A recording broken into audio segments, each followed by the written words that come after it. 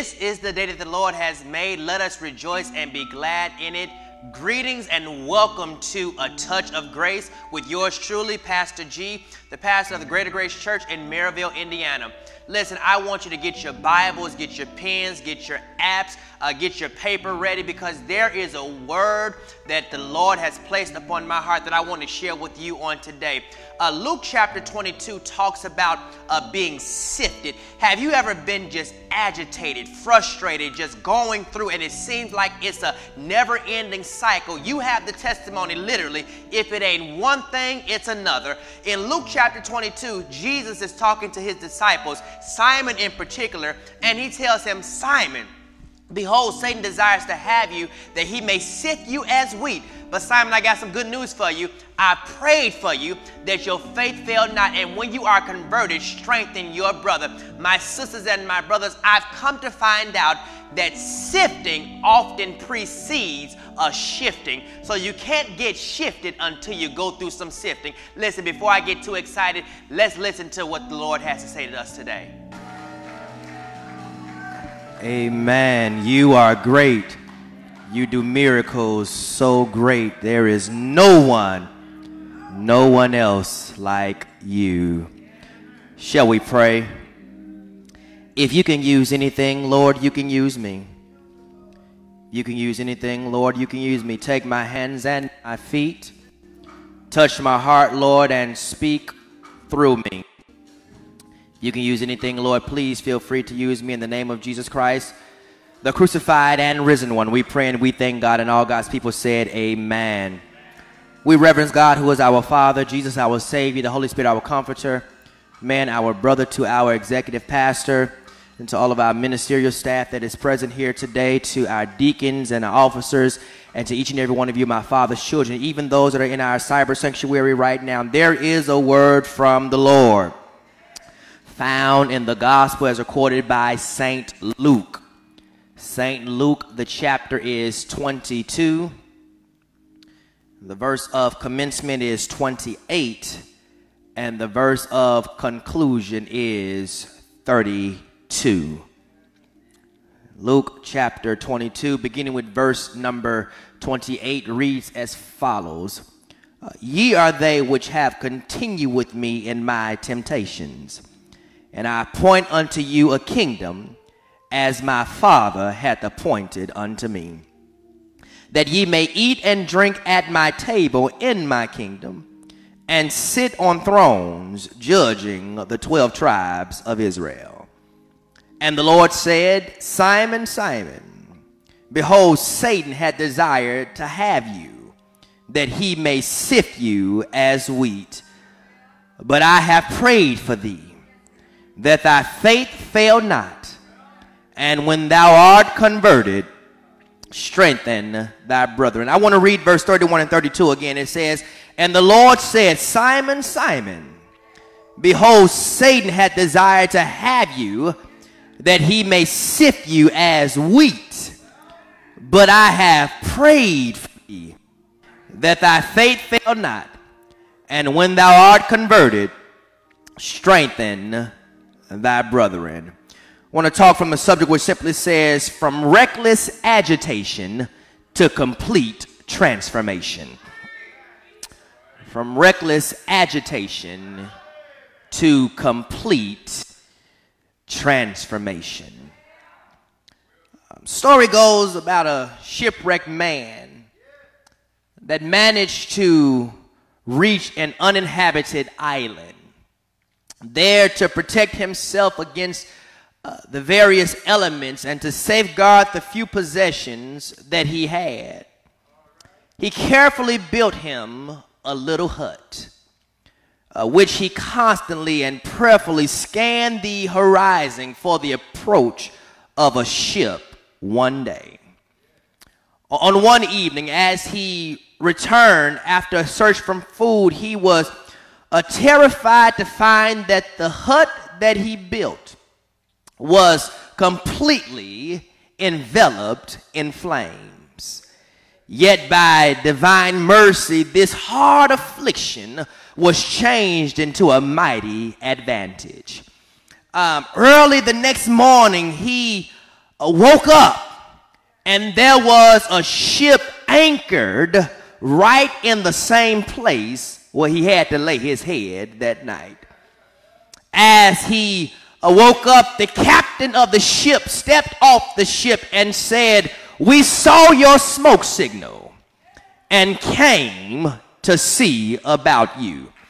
My sisters and my brothers, I want to let you know that in this life, we all will encounter some troubles and some trials.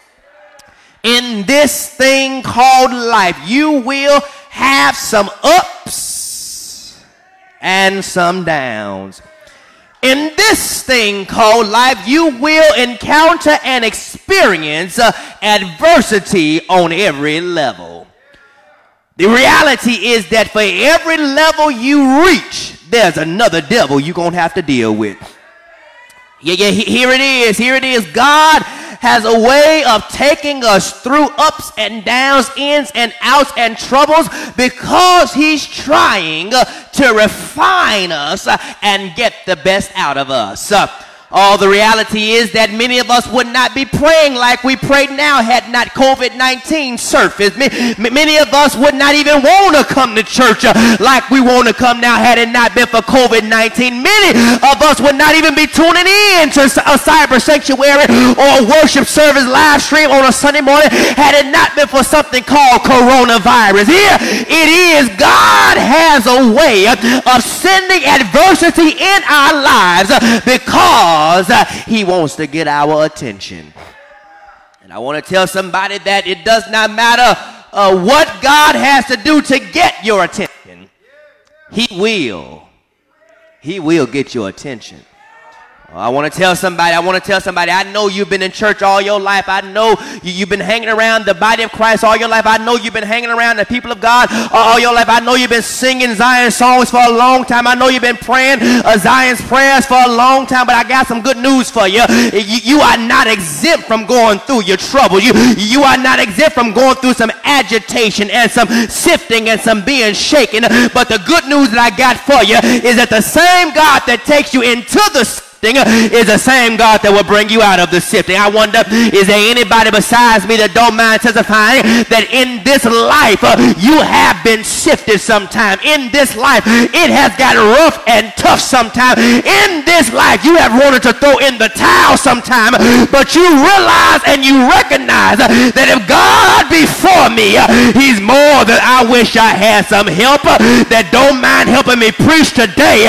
If God be for me, he's more than the world against me. It is in this text, Luke chapter 22, that we find Simon Peter is being made to understand that he is in fact about to be tested. Sometimes you look at life and sometimes your tests show up unexpected and unannounced. But in this text, we see that Jesus is being the gentleman that he is. He tells Simon, you about to go through something. You are about to experience some heavy hardship. You are about to go through some ups and some downs. How many of us don't mind testifying that we would better be able to handle our trials if we knew exactly when they were going to show up? But I want to tell somebody that troubles and trials just don't seem to have good manners, because the reality is, if it ain't one thing, it's another. You get your job in order, then your bills past due. You get the family straight, then everybody else going crazy. I mean, if it ain't one thing, it's just a constant battle. It's a constant in and out, up and down, mountain highs and valley lows. If you ain't crying yourself to sleep, you on the verge of cussing somebody. I mean, if it ain't one thing, it is another. But the good news is that we serve a God that will not just tell us when trouble is coming, but he'll stick right there with us in the midst of our trouble. I believe somebody under the sound of my voice does not mind testifying that your God and my God has been with you in the midst of everything that you have faced. Well, if you don't want to put your business all out there on Front Street, come in Shadrach, Meshach, and Abednego. They will have me to tell you that not only will he take you to the fiery furnace, but he'll get in the fiery furnace with you. Come here, Daniel. Daniel will have me to tell you, I got caught praying 3 times a day, but what got me in trouble got me out of trouble because the Lord let me sleep fast on some good cushioning that night in the lion's den. Is there anybody that don't mind testifying that God will take you through sifting before he starts to shift you? I feel like preaching today. Here it is on the heels of Jesus sitting down with the disciples. We see that he has now just instituted the Lord's Supper. And now he tells the disciples that one of you is going to betray me. Somebody that's sitting at this table, breaking bread with us, is going to, in a few hours, turn around and betray me. Here it is. They're looking one to another, and they're asking the question, Lord, is it I? Jesus said, he that dippeth his hand in the dish with me, the same shall betray me. So go ahead and do what you got to do. Here it is. I want to tell somebody that betrayal does not always come from without, but sometimes the one that's going to betray you is right up under your nose. Betrayal does not always happen from your enemies, but sometimes it comes from those that pose as your friends. They're not really friends. They're really called frenemies because they look at you and they really don't like the way that you're being blessed, because you do understand that the devil don't like it because you've been blessed. And so betrayal does not always come from the outside, but sometimes betrayal will come from the inside. After they hear the news concerning the betrayal, there is now a controversy, because they're saying, now Jesus, I'm not going to be the one that's going to betray you. So when you come into your kingdom, can you allow me to sit at your right hand and at your left hand? There is a controversy about who is going to be the greatest. But Jesus says the reality is that if you want to be great, you got to be first the servant of all. If you want to be high, you got to know what it feels like to be low. If you really want to go ahead, you got to know what it feels like to be behind sometime.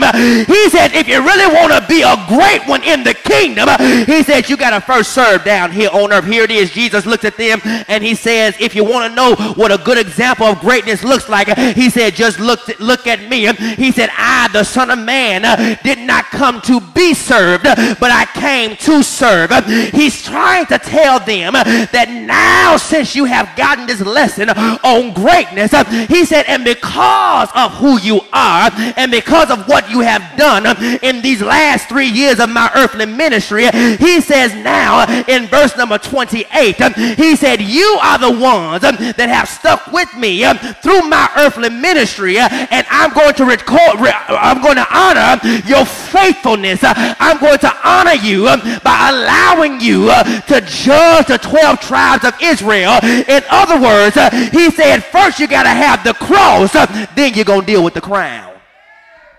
That's why the songwriter put it like this: if you can't stand to be talked about sometime, if you think you should always be up and never down, no cross, no crown. A lot of people want the crown but don't want to bear the cross.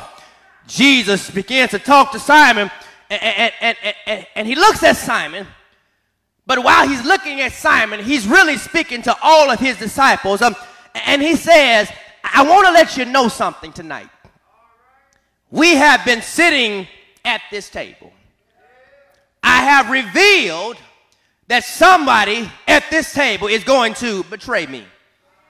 I've given you a lesson on what it means to be great. He said, but then now I got to let you know this piece of information. He says, Satan wants to have you. Yes, Satan wants to have you that he may sift you. I see 4 things in the text that we'll discuss and then we'll be headed out to enjoy our Memorial Day weekend. Sifting reveals, first of all, your position. Somebody says your position. Anyone that is close to Jesus is a prime candidate for experiencing some suffering. And in fact, the closer you get to the Lord, the greater the attack will be on your life.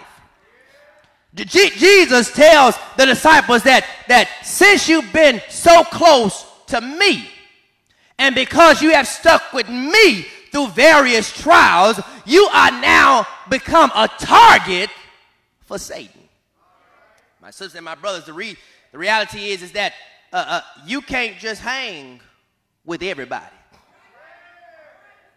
No, you can't be in everybody's company. Because, see, everybody will not understand the cost of your oil. See, some people only got water. But you got oil. And we all know that oil and water, it may appear to be trying to intermingle, but when it's all said and done, oil and water just don't mix. They trying to figure out why you doing what you doing, how you doing what you do. It's because you got oil on your life and they just got water on theirs. Is there anybody besides me that thank God for the oil that's been on your life? See, your oil is not cheap. You were crushed for this oil. You were bruised for this oil. You were attacked for this oil. Your character was assassinated for this oil. Do me a favor and point at your neighbor and say, my oil is not cheap. Yeah. You got to realize that your assignment won't be easy because your oil is not cheap. In other words, you can walk through life, and when folk look at you trying to figure out why you still praising the way you praise and why you still praying the way you're praying, why it is that you're able to experience the favor of God the way you can experience his favor, you can look at them and say, I paid for this. I went through something for this. I encountered some stuff for this. I endured some stuff. I went through the fire for this because my oil is not cheap. You don't believe me? That's why Psalm 34:19 says, many are the affliction of the righteous, but the Lord delivers him out of them all. Paul even said in 2 Corinthians 12:9, and he said unto me, my grace is sufficient for thee. My strength is made perfect in weakness. Most gladly will I therefore glory in my infirmities, that the power of Christ may rest upon me. For when I am weak, then am I strong. Do me a favor, look at your neighbor. If you're in the cyber sanctuary, I want you to get your fingers ready to type this. Elevation requires separation. Yeah, elevation requires separation. Here it is. Sifting reveals your position. The closer I get to Jesus, the more prone I am to be attacked by the enemy. But then I kept reading. As I got to verse number 31, I see that not only does sifting reveal your position, but secondly, sifting reveals Satan's plan. Satan's plan. Because of your closeness to the Lord, we see that Satan has a desire to steal, kill, and destroy you. Jesus says, I want you to listen to me very closely. Satan has demanded to test each of you. And I want to let somebody know that's under the sound of my voice, that it's good to know that we belong to such a powerful God that Satan got to get permission from God in order to test us. You don't believe me? Come here, Job. The Lord says, I was looking around and Satan showed up one day, and I looked at Satan and said, man, where you come from? And Satan said, I've been going up and down, to and fro in the earth, seeking somebody that I can bother and mess with. And the Lord said, well, have you considered my servant Job? He's an upright man. He's one that fears me, and he shuns the very appearance of evil. I mean, everything that one man could want, Job already has. And Satan said, well, the reason I can't get to Job is because you got your hand all over him. The Lord said, well, I'm so strong in my stance and my conviction about Job that I'm going to drop the hedge of protection, allow you to go in and bother him. You can touch his body, but you can't take his life. See, I want to tell somebody that even in the midst of your agitation, God will give Satan some parameters that he got to stay within. And the reason you ain't lost your mind yet is because the Lord has already given Satan permission to touch you but not take you out. Is there anybody on the sound of my voice that thank the Lord that Satan can touch you but he can't take you out? Yeah. Satan wants Jesus to give him permission to touch each one of the disciples. He says, so Satan desires to have you, verse number 31, that he may sift you as wheat. Sifting. Somebody say sifting. Sifting is defined as the process of separating and retaining the coarse parts of flour, ashes, etc. with a sieve. Somebody say sieve. This process combines air with the ingredient being sifted, making it lighter and more uniform in texture, which improves the baking or food preparation process. If you have ever did any type of baking from scratch, not the stuff that I do out the box, but if you ever done any baking from scratch, you need something called a sifter. Now, this is kind of a new school sifter because it got a turn on. But an old school sifter, you just shake it. Yeah. And so, sifting, when you take flour, you deposit the flour into the top of the sifter. Now, there is some clumps and some lumps in the flour, but understand this, the sifter is going to get the flour just right so that it can be ready to go into the cake that's going to go in the oven. Because everything, good God Almighty, everything that the sifter holds back is not good enough to go in the cake. And so this is what happens. The Lord allows you to go through some stuff, but in the midst of your sifting, he's refining you.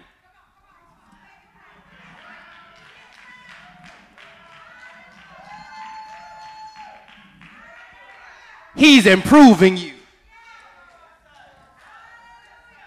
You don't cuss like you used to cuss no more. You don't have the same desires that you used to have no more. You don't even hang around the same people you used to hang around no more. Because, check this out, what's left in the sieve of the sifter is not good enough or fine enough to go into the cake.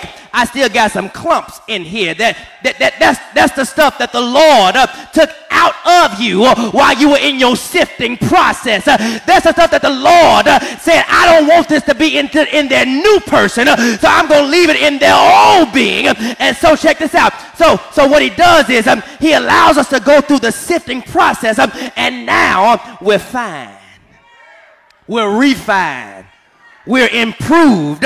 Because sifting, it gets us ready to go into something where we'll come out better. I need you to do me a favor. I need you to point at your neighbor and say, neighbor, I'm in the sifter right now. I'm in the sifter right now. Point at somebody else and say, I'm in the sifter right now. Here it is. Here it is. Here it is.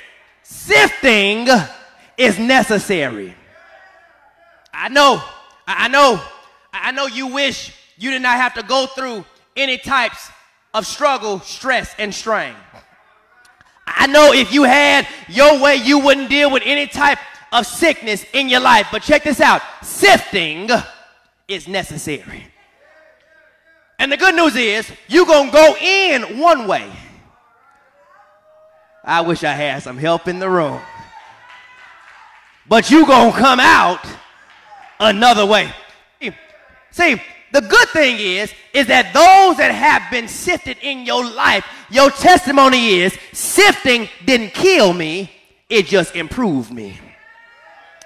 Sifting didn't diminish my anointing, it refined my anointing. And see, some people will never understand where you are in life right now because they're still stuck where you left them. You need to leave them where they are and keep on going to where God has called you to be, because your sifting is refining you. God has taken some stuff out of you because he knows where I'm trying to take you. You can't take all that baggage with you. You can't take all them immature people with you. You can't take all them immature attitudes and perspectives with you. Is there anybody in the room or in the cyber sanctuary that don't mind testifying that you headed somewhere and you understand that it's reckless agitation right now? But don't give up in your agitation because God got an assignment with your name on it. Somebody ought to thank God. Somebody ought to thank God for sifting.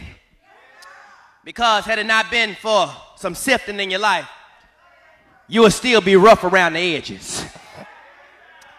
See, and some folks don't even know how to handle you now. Because they're so accustomed to you going through ups and downs and losing your mind and ready to pop somebody off as soon as they come at you the wrong way. But the reality is that now you're not so rough around the edges anymore because the Lord done sifted some of that stuff out of you. Now, don't get me wrong. You still know how to use the words. You just don't use them as much as you used to use them. You still know how to do the stuff. You just don't do it as much as you used to do it because the Lord is steady improving you. The Lord is steady refining you. Do me a favor. Just point up toward heaven and say, thank God for refining me. Yeah. Sifting reveals your position. Sifting reveals Satan's plan. But third, sifting reveals Jesus' prayer. It's right here in the text. After he tells them that Satan desires to have you, that he may sift you as wheat, Jesus says, verse number 32, the A clause, he said, but don't worry about it. I've already prayed for you. Now, somebody should have shouted right there. To know that you got somebody praying on your behalf. To know that you got somebody that's talking to the Father on your behalf. Here it goes. Jesus tells his disciples that Satan is coming after you. He said, and Peter, I know what's about to happen to you. Because if you read a few verses after, in this particular text, you see that Jesus tells Peter that before the night is over and before the cock crows 3 times, you're going to be the one that's going to deny me. Jesus looks at Peter and Peter said, no, not me, Lord. I'm not me. Jesus says, Peter, before the cock crows 3 times, you're going to act like you don't even know me. He said, but understand this. I've already whispered a prayer on your behalf.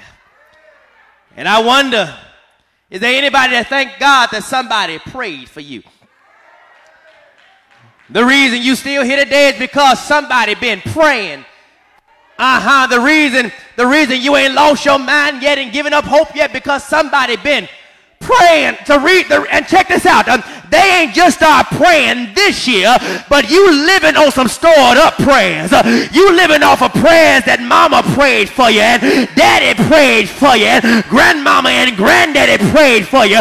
They may not be here with you physically anymore, but they prayed for you, and prayer makes me strong when I am weak and keeps me marching on. He says, I have prayed for you.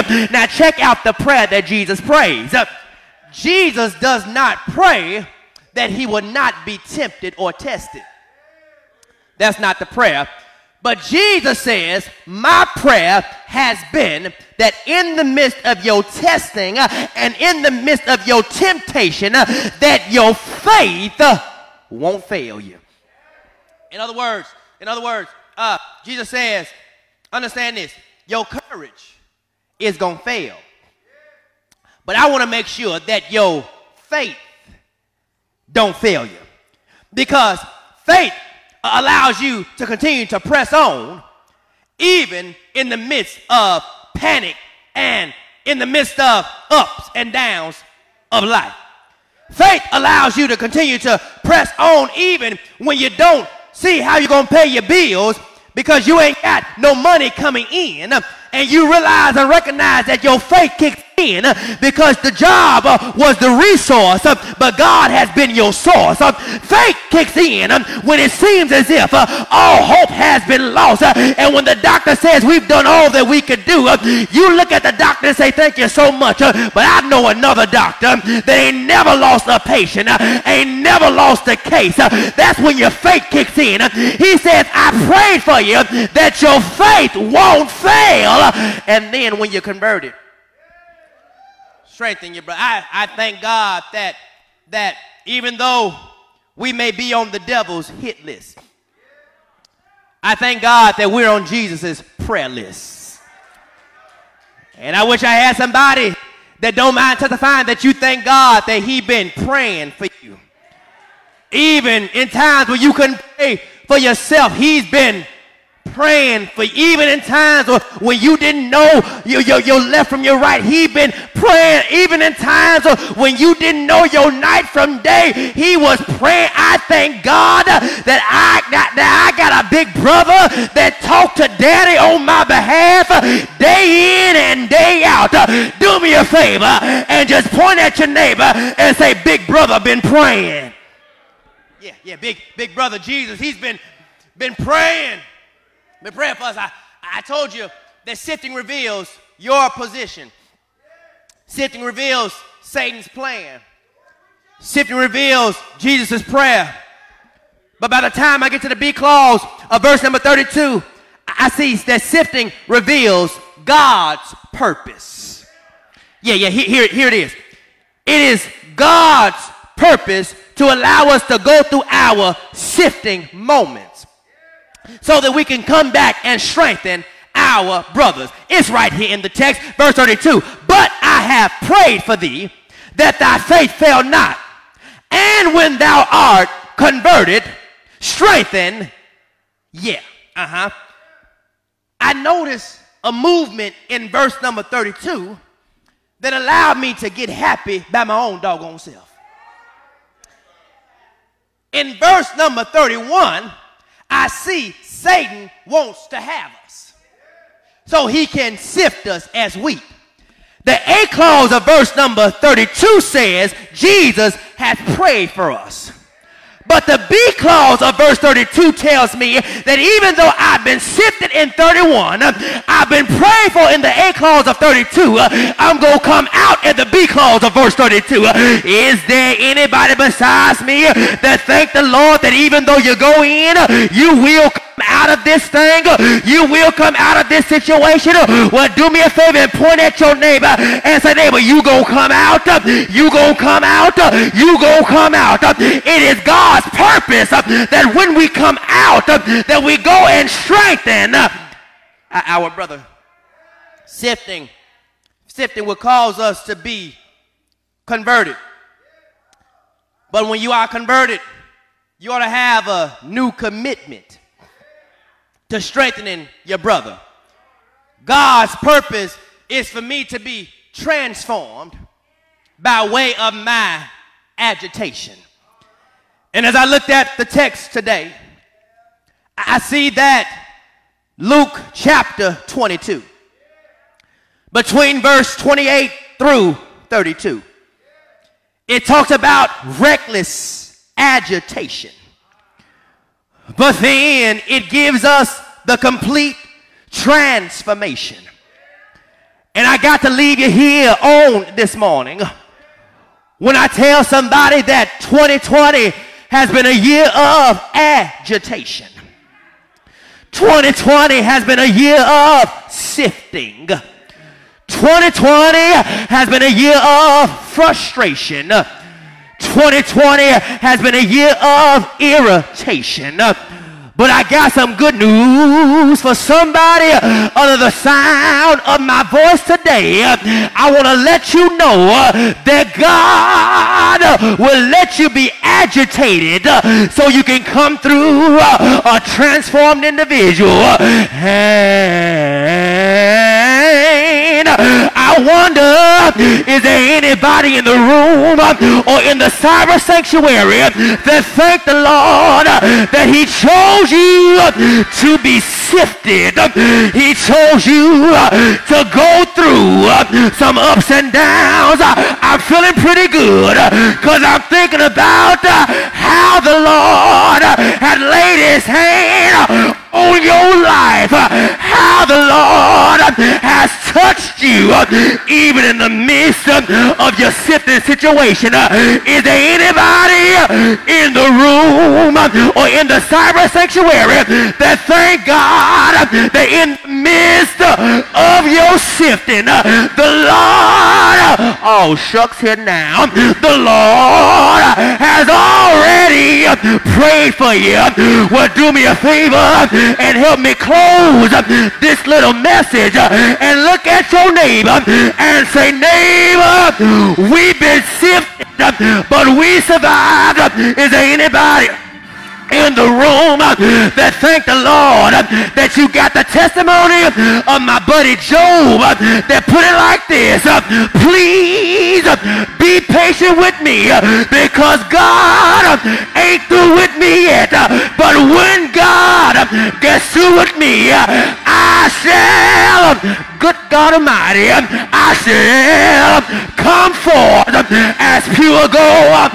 Is there anybody here that thank the Lord that in the midst of being sifted, in the midst of going through, in the midst of ups and downs, God held you, God kept you, God made a way?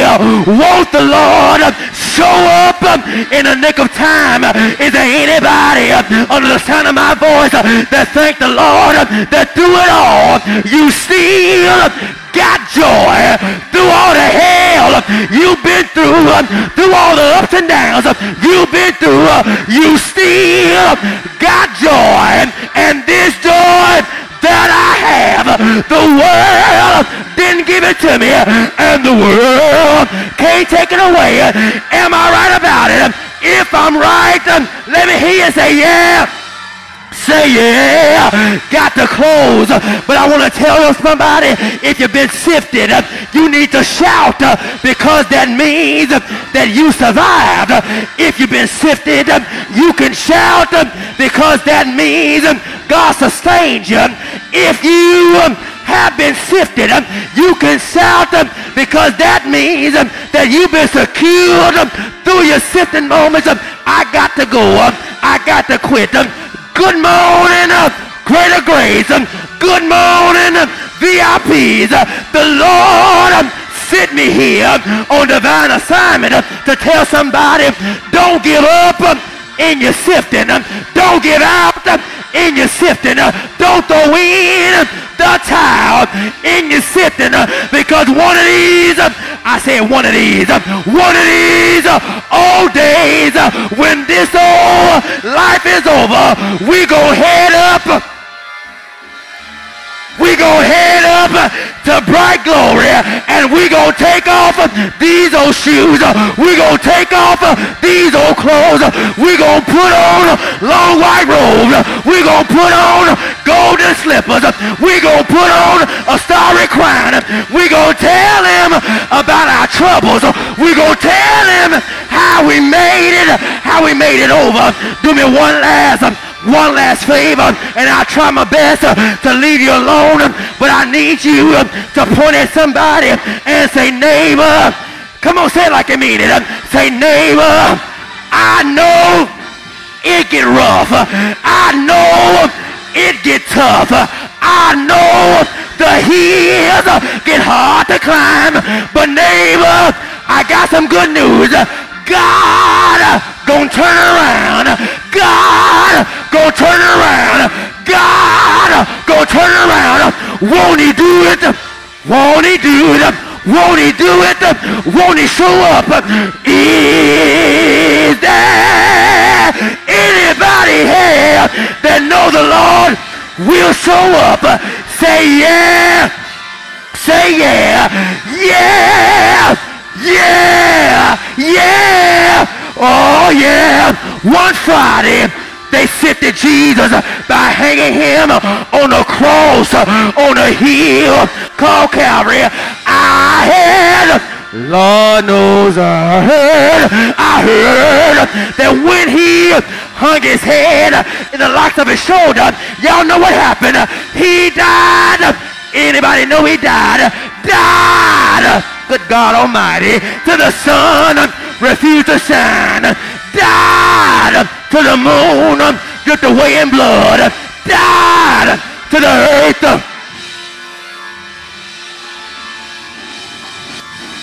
reeled and rocked like a drunk man. Died. To the centurion said, surely, surely, surely this must be the Son of God. But that's not how the story ends. For I heard that Eli, Sunday morning, he got up with all power in his hand. And I don't know what you know about him. I don't know what you feel about him. I don't know what you think about him. But one thing I know about him is I know he's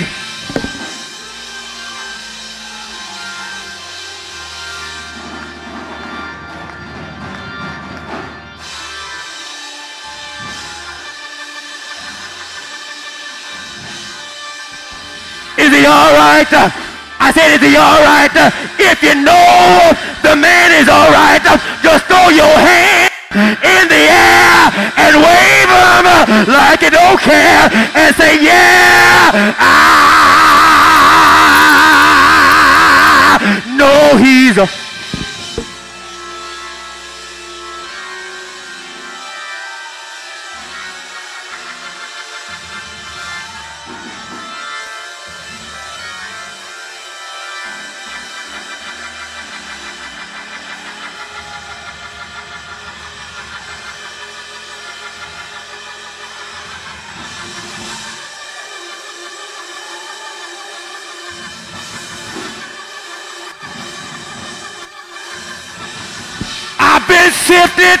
I've been sifted, but even then, since I've been sifted, I'm being shifted to another level. Is there anybody in the room on the sound of my voice that believe you headed to another level?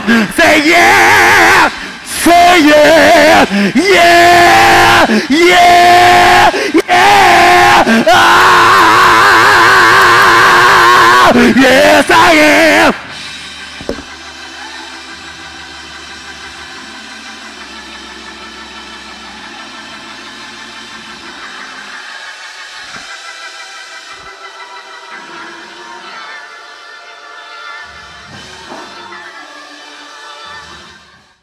Wow, What a powerful message we heard on today. I hope, trust, and pray that you were blessed by the word, and that as you were hearing the word preached to you, that it allowed you to see yourself in Luke chapter 22, where Jesus was talking to Simon and telling him that you're in a rough patch right now. You're in a rough season right now.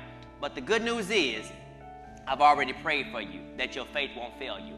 And so my sisters and my brothers, I don't know what area, what phase, or what you may be going through in life right now. I have some good news for you. Your situation is not your destination. And this is not the conclusion, because God is already in the process of working things out for your good. So just remember that your sifting comes before your shifting. Partner with us. Become a part of our community. Text RCGJ to 84576 and remain updated with everything that is going on here at our ministry. But then also do me a favor and follow us on Facebook and Instagram at RCGJ Ministries. And then go to our website, rcgjministries.com. It's there that you'll be able to read devotionals, see my reading list, and just everything that the Lord has placed upon our heart to advance the kingdom of our Lord and Savior, Jesus Christ. You may check out greatergracec.org, our church website, and then follow us also there on Facebook and Instagram at Greater Grace C, and you will be able to become a part of our family of faith. I hope, trust, and pray that you will partner with us. Let us connect with you as you connect with us. If this word has been a blessing to you, and if you feel led to sow a seed, you can do so. You can sow a seed through Cash App, $RCGJ, or by using the email in Zelle, info@rcgjministries.com.